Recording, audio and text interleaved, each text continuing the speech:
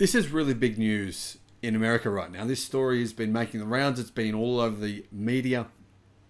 It's really important because America right now is wasting enormous amounts of energy, and they unfortunately are not doing what a lot of European countries are in harvesting energy. But now, new technology that's come out in the US shows that is about to change. In fact, the US government is specifically going to invest on this technology rolling out so that you guys in America aren't wasting, throwing energy down the drain. There's well over enough energy, almost free energy, which can be harvested at a 300% return and is enough to power 30 million homes that is simply going to waste.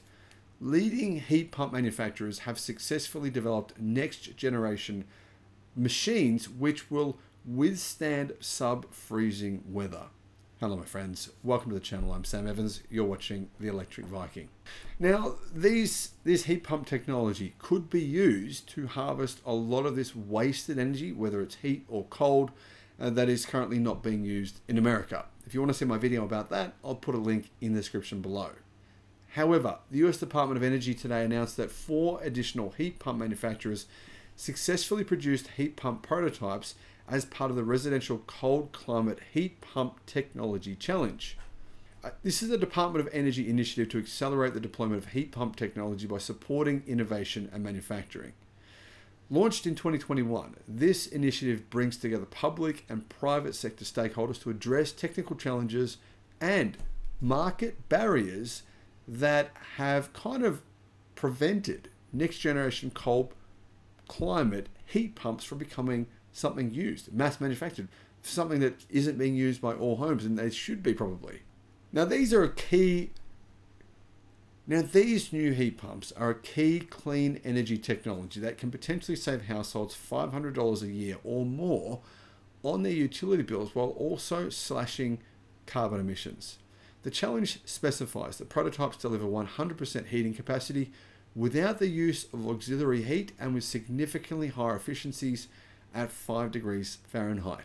Through this challenge, the Department of Energy was working together with industry to accelerate widespread commercialization of efficient cold climate electric heat pumps, which can provide clean heating and cooling for millions of American families and help meet President Biden's goal of 100% carbon pollution-free electricity by 2035 and a net zero carbon economy by 2050.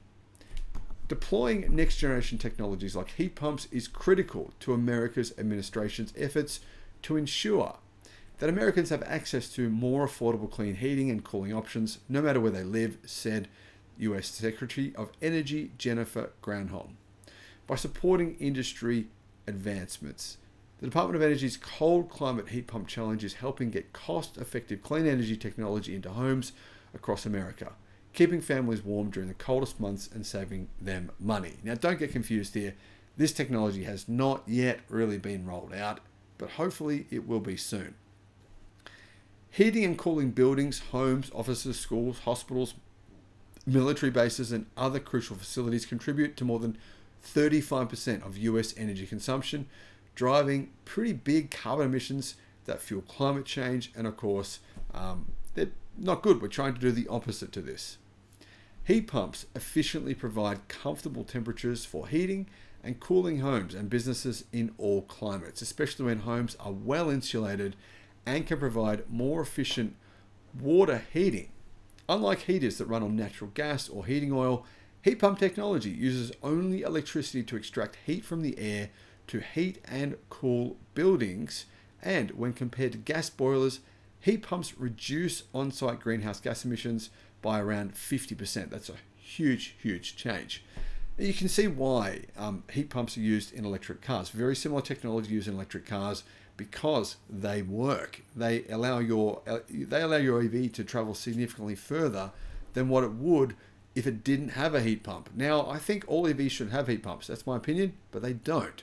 So you might want to check before you buy an electric car if you're getting good value for money. If you're getting a heat pump, you're going to get better efficiency. Bosch, Daikin, Midea, and Johnson Controls will join previously announced partners Lennox International Carrier, Train Technologies, and Rheem in the next phase of the challenge, which is expected to involve the installation and monitoring on more than 23 prototypes in various cold climate locations across the US and Canada over the next year. This is such a brilliant way of getting businesses to manufacture new technology, to provide solutions. And I think you guys in America are going to have probably the best heat pumps in the world as a result of this challenge. With 8 manufacturing partners successfully passing the laboratory testing stage in the challenge, the Department of Energy is now turning to the nearly 30 state utility and other partners that were part of the original challenge commitments to encourage the adoption of heat pumps. The Department of Energy will continue to work with partners to develop programs, incentives, education and outreach campaigns in order to get these heat pumps into people's homes, allow them to save money and to save energy. Electric heat pumps will enable more American families and businesses who, well, a lot of people turn the heaters off, right? They have really high energy bills and then they suffer with being able to afford the cost of living. But a lot of people just don't do this. They just like walk around with blankets all over themselves because they're so damn cold. Should avoid people having to do that, at least, maybe not tomorrow, but at some point in the future. This will benefit low-income households and also provide lower energy costs through American-made clean energy technologies. You won't have to rely on Chinese companies to make this stuff for you. It supports jobs in America, and I think this is a huge positive. Guys, I'm all for this technology. I really think it will change the way we heat our homes. Heat pumps are really the future of heating, the future of cooling as well. Thanks for watching. Bye-bye.